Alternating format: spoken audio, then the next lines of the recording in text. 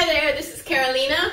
One of my friends asked me to help her come up with a drill so that she could practice breaks and paddles and get better at them and get faster at them. And so that's what I'm going to do. This is one pattern. There are many patterns, but first I'll show it to you and then I'll break it down for you.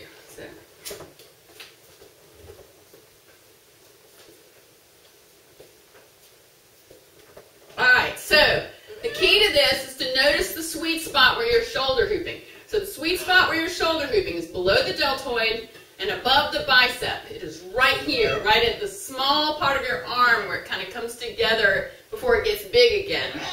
And that is for both arms, and if you follow that straight across, then the sweet spot for your chest is going to be right on your heart.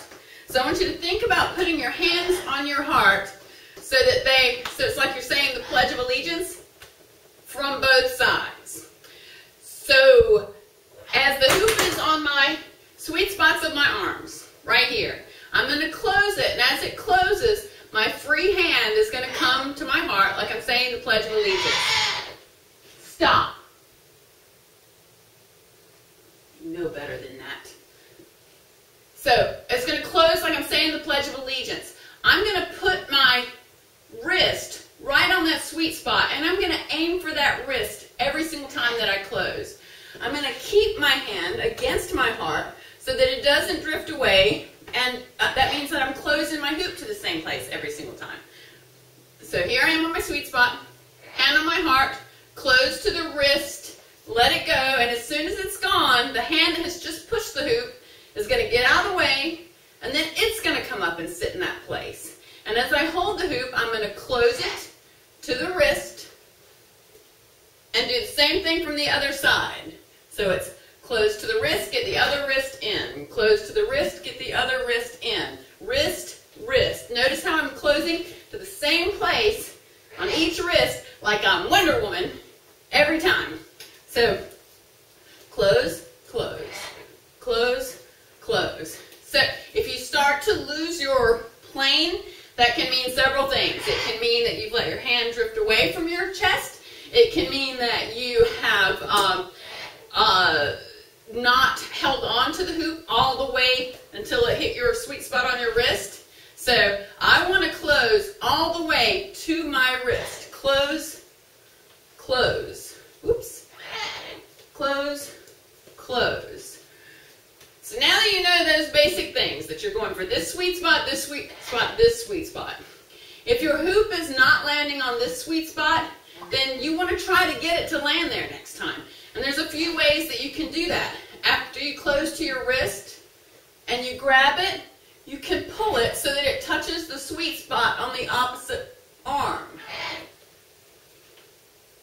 See? Oops. See? And if it ends up down here, replace it. There is no rush to this. You want to be able to do it slow. You can speed it up later.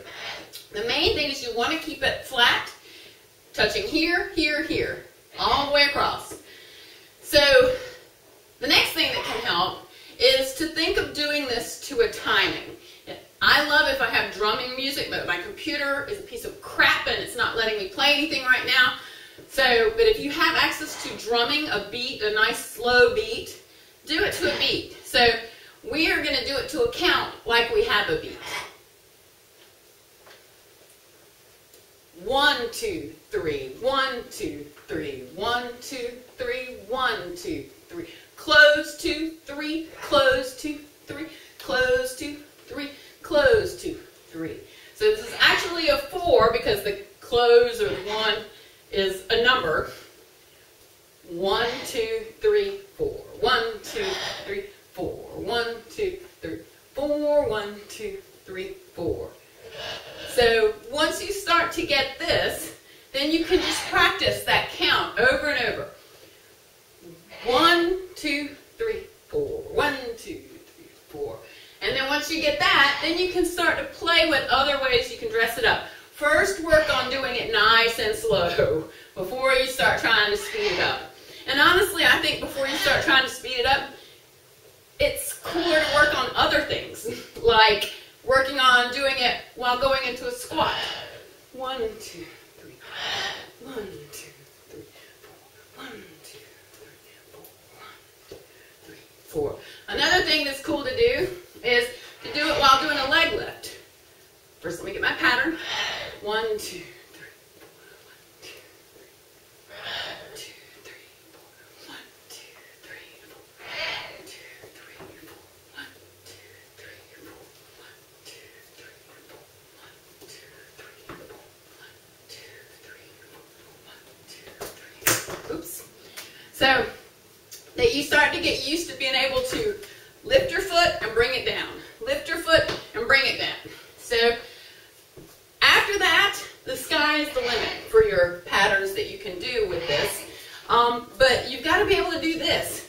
And some of the things that can help, you really got to stop. Stop it. Sorry, y'all. Some of the things that can help with this are actually either turning with it,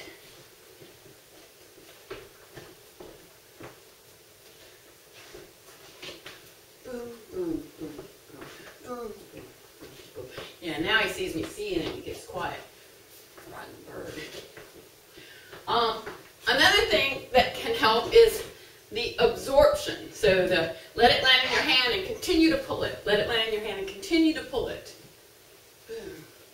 Boom. So a lot of people see paddles and they think that this is making the hoop go, that this push is making the hoop go.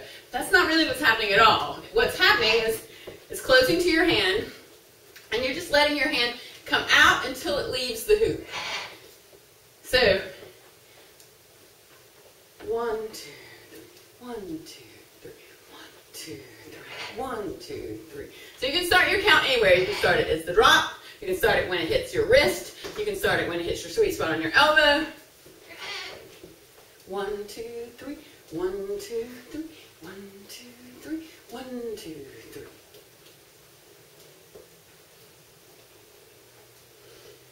So, if you're doing it with a turn like I'm doing right now, absorbing it, then you can work on taking that turn out, that little bit of spin out, and making it straight forward. Straight forward. My chest is not moving. Oop, kitty, birdie, whatever you are, please be quiet. And then from there you can work on squatting, lifting, and getting faster. I don't know if that makes any sense at all. My bird was driving me crazy in this one. I apologize. He's a rotten, rotten beast.